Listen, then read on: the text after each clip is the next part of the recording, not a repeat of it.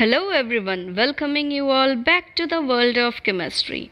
This is ARPITA Tripathy and today we'll be going through the topic alloys for discussion and know more about it in details.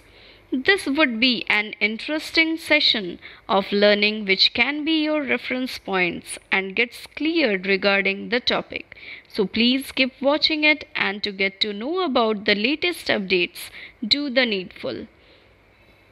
Before entering into the discussion, let's see what we have already covered from this chapter. We have discussed about metals, its properties and examples, non-metals, its properties and examples, difference between metals and non-metals, uses of some common metals and non-metals. Those who have not seen my previous videos can watch it to understand these all topics clearly. Today I'll be discussing about alloys, its definition, reasons for making alloys, and uses and some examples of alloys. In my next video I'll be discussing about metalloids and noble gases. So let's begin the discussion on our topic for today, that is alloys. Can anyone write the symbol for the following?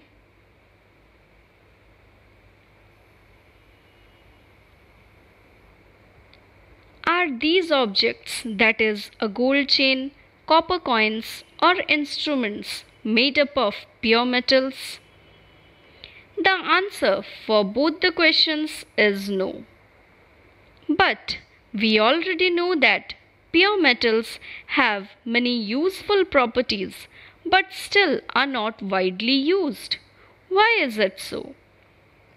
It's because they are often too soft for making substances and have a low resistance to corrosion.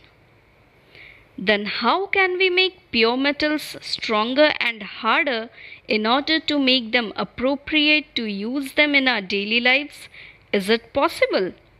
Yes, we can do it by mixing two or more pure metals together, and it is known as an alloy. It is a mixture of metal with another element, and that element can be a metal or a non-metal. Alloy is made by mixing the molten elements, that is two metals or a metal and non-metal, by mixing them in the right proportion and allowing them to solidify. But what is the need of making alloys? Let's know it. There are four main reasons for making alloys. First is to improve the strength and hardness of metals. Second is to improve the appearance of the metal. Third is to improve the resistance of metals against corrosion and rusting, because often they come in contact with the moisture. And the fourth reason is to lower the melting point of the metals. Now let's see the structure of alloys. Here is the diagram of an alloy. In this diagram you can see same sized blue particles. They are the atoms of a pure metal, and the different or the big sized particles are the atoms of the foreign particles, and it may be a metal or non-metal. Then how is it different from metals? Let's see it. In the structure of metal we can see all the atoms are of same size, and it's easy to rearrange the atoms if required in a pure metal.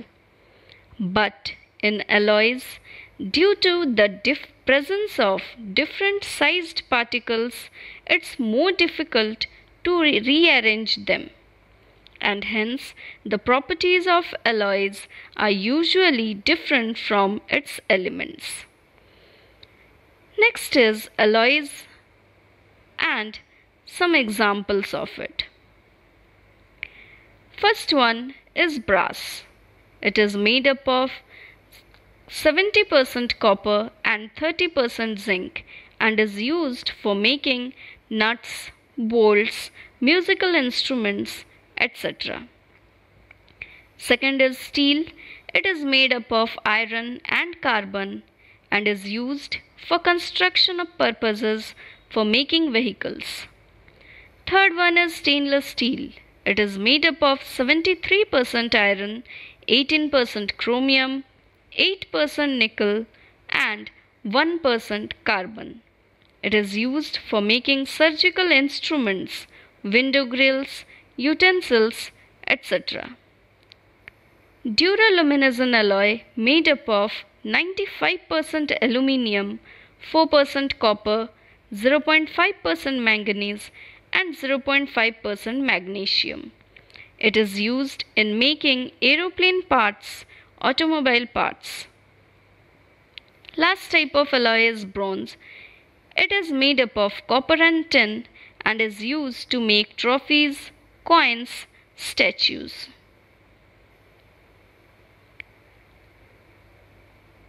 Next is alloys of gold. Pure gold is too soft and too expensive for most people, and this is the reason why gold is bought as an alloy. So, I hope today's topic is well understood by all, and for more clarification, let's discuss few questions. First question is an alloy a mixture of two metals, or it is a mixture of two or more elements, one of which is a metal, or is it a metal element or a compound of two non-metals?